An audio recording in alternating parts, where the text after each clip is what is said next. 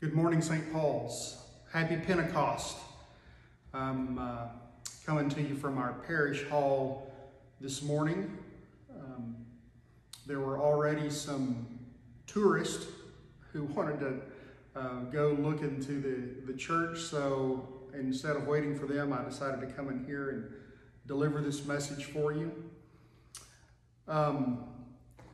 This is a feast day, and it's a day of celebration, but it's also for us going to be a day with some heaviness and some mourning as we see what's happening in our nation with the rioting, the disquiet, the anger. And so that's going to be more the tenor of my message to you today is how do we view Pentecost in light of what we see around us and the hope that is set before us. Well, no doubt, you have heard about George Floyd, the 46-year-old African-American man who was arrested on Monday. An employee at a grocery store called the police to accuse him, and possibly this is correct, of passing a counterfeit $20 bill. The video, which is viral, you may have seen it, shows Floyd's apprehension and his arrest. As you know, Floyd repeatedly expressed, "I can't breathe." He was held to the ground under the knee of a police officer. And as we know today, George Floyd is dead. Some of the backstory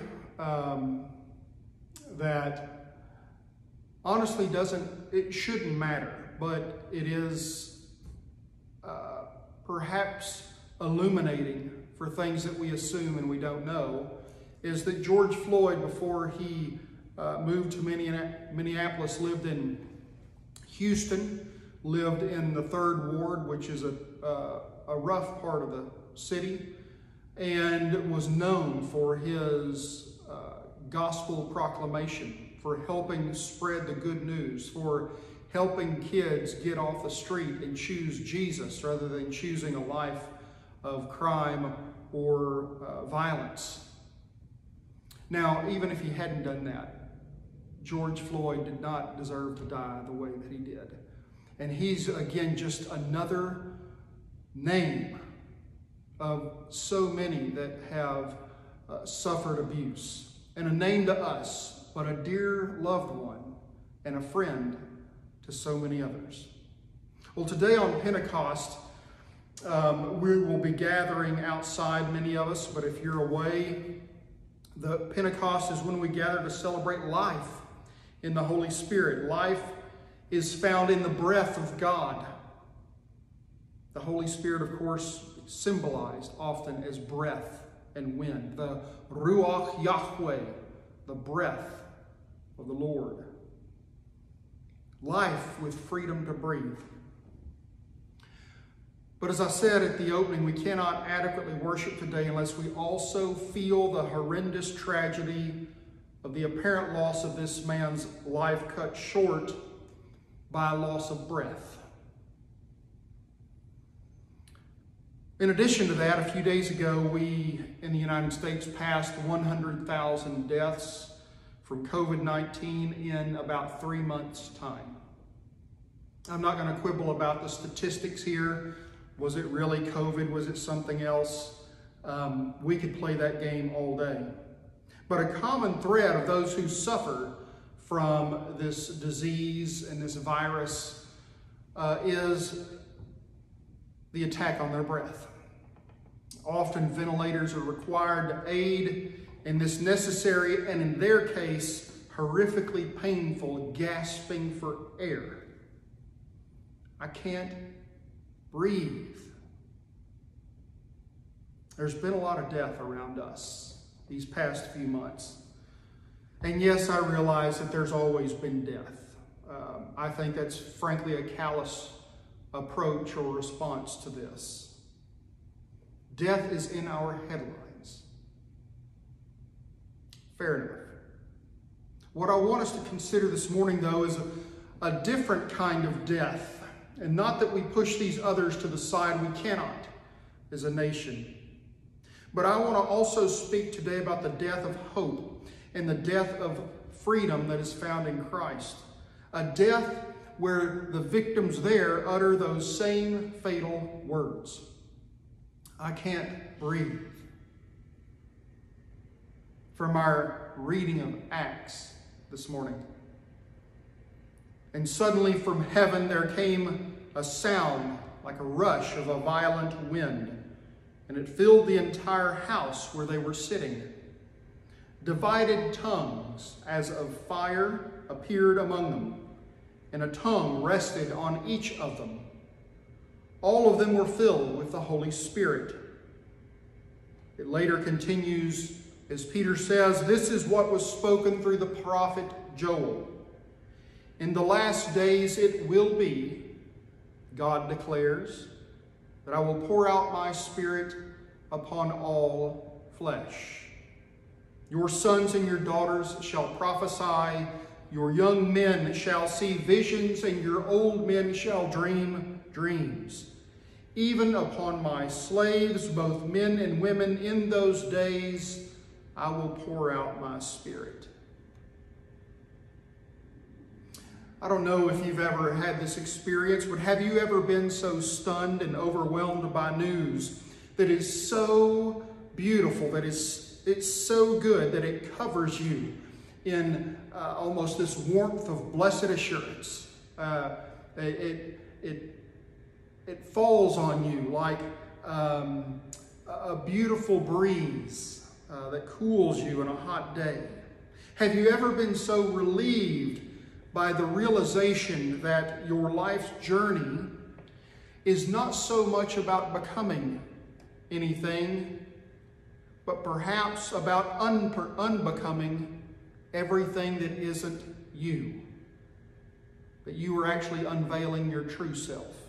So again, this news that you don't have to do all of these things to become something, you're actually having to unlearn things that have kept you from being who you actually are.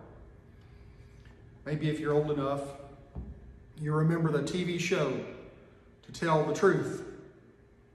And they would always say at the end, will the real so-and-so please stand up? The real one, the real you. The gospel message of Jesus Christ is that news. You are loved beyond measure. Your life matters.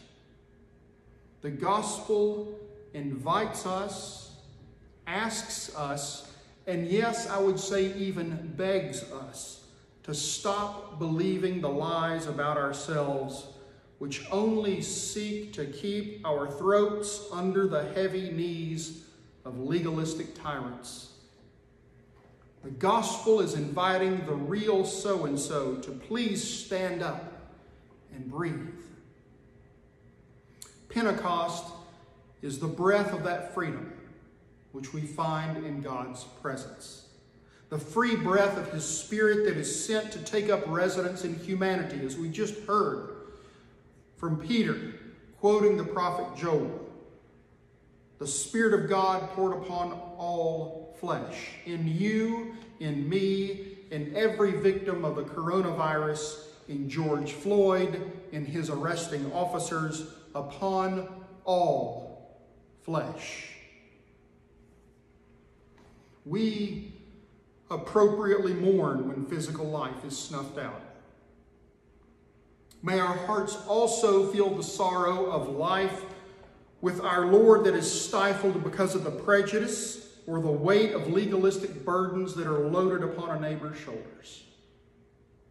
It's almost as if they are the living dead, snuffing the life and the breath right out of them. Today on Pentecost, we celebrate the breath of life, the breath of God, God's life poured out upon and into us, into all flesh. The key, I think, here, as it relates certainly to what we've seen in Minneapolis and so many other places, is, do we have the ability to see that breath upon every single person we encounter? Do we have the ability to see the breath of God in those with whom we disagree, in those whom we stereotype? I pray that God will reorder our stereotypes, so that now our stereotype would be that we assume God's presence in those that we meet. No, we might not actually see it. But those people might say the same thing about you and me. Do they actually see it?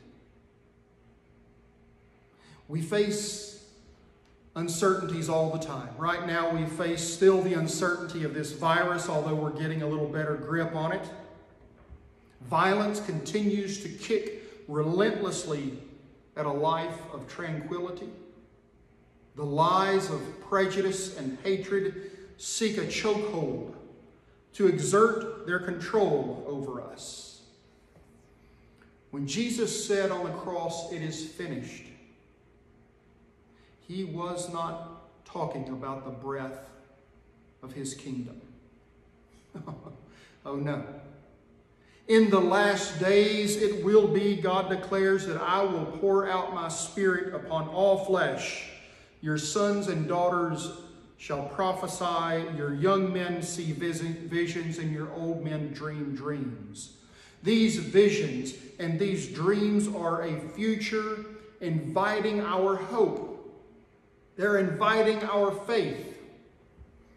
These visions and dreams are inviting our co-creation, our cooperation with God and His Holy Spirit. These dreams and these visions, they speak to each one of us here in Edenton, in the 3rd Ward in Houston, in East LA, in Minneapolis, all across our world. These visions and dreams speak of a future where humanity can exclaim in all sincerity and honesty, I can breathe. Amen.